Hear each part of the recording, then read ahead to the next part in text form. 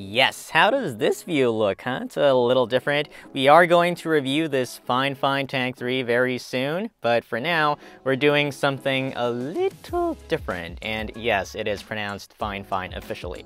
Now, you see those boxes over there? Let's check them out. If you've been wondering about the studio design, you have my wife to thank for the whole color scheme. This nice blue-white combination was her idea. Let's see if we can pull this out with one hand, one arm, because we are strong that way. Oh look, it's a container, just using one arm. And so this is pretty much what each of these boxes contain. More boxes inside. See what this one's got. Got the Fifine SC1. Now we're not talking about this one.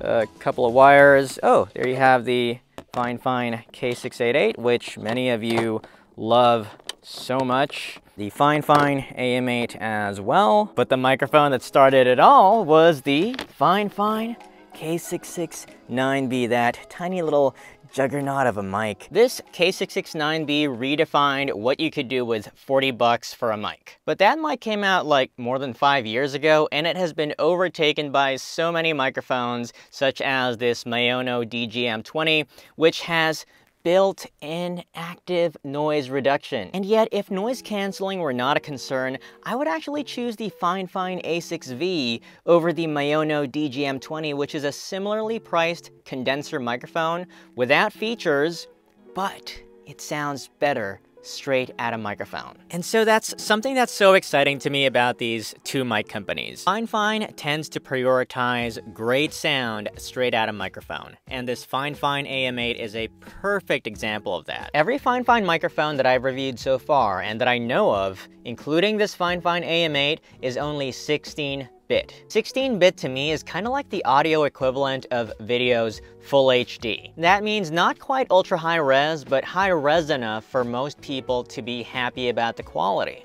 So all the footage you've seen so far was recorded in glorious 4K, but this section right here is in 1080p. So I dropped the resolution, but is this a bad image? You know, you got nice lighting over here, pretty good composition, colors are great straight out of camera. I don't think this is a bad image, and that's kind of how Fifine microphones feel. Still recording in 1080p, so what I've noticed is that Fifine's philosophy as a company is great sound quality straight out of microphone above all. On the other hand, what you're about to see is what Maono mics feel like. You're now viewing this video in glorious 4K, but the lighting, how is it? To me, it seems a bit lackluster. Just compare it to earlier.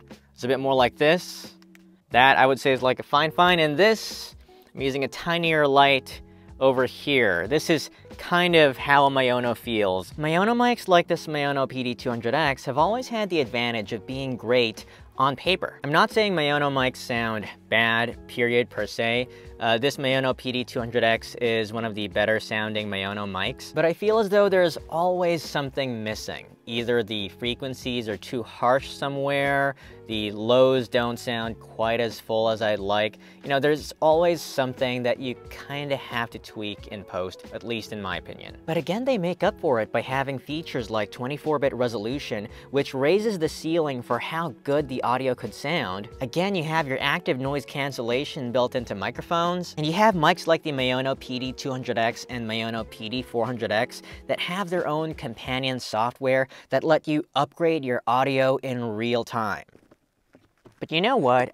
I can't help but feel more excited about these mic companies because they're starting to think outside the box. This here is the Fifine SC3 mixer, and it is Fifine's very first audio interface, and I'm just so proud of how many features Fifine was able to pack into this tiny little mixer. I think this is a sign of the things to come because Fifine has already figured out the straight out of microphone sound formula, and if they're already building audio interfaces, then the natural progression is to work towards 24-bit audio at the very least. And for Maono, they built this masterpiece. This Maono PD400x is the result of Maono's years of research and development. It's got a high pass filter, presence boost, EQ, compression limiting in the software, but most importantly, it sounds incredible straight out of microphone. Now, with both of these budget microphone manufacturers beginning to compensate for their weaknesses, I can't help but feel excited for the things to come. Fifine and Maono have really pushed each other in a healthy way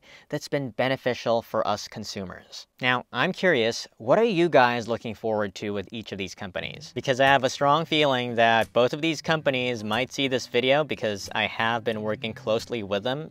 This isn't sponsored, by the way. And if they do see this, there's a good chance that they might see your feedback, and who knows, they might implement that. And I'm curious, which company philosophy do you resonate with more? Do you prefer Fifine's approach of having great sound straight out of microphone at the cost of post-processing potential? Or do you prefer Maono's approach of having decent sound straight out of microphone and having more post-processing potential? Leave your comments down below, and I'll see you in the next video.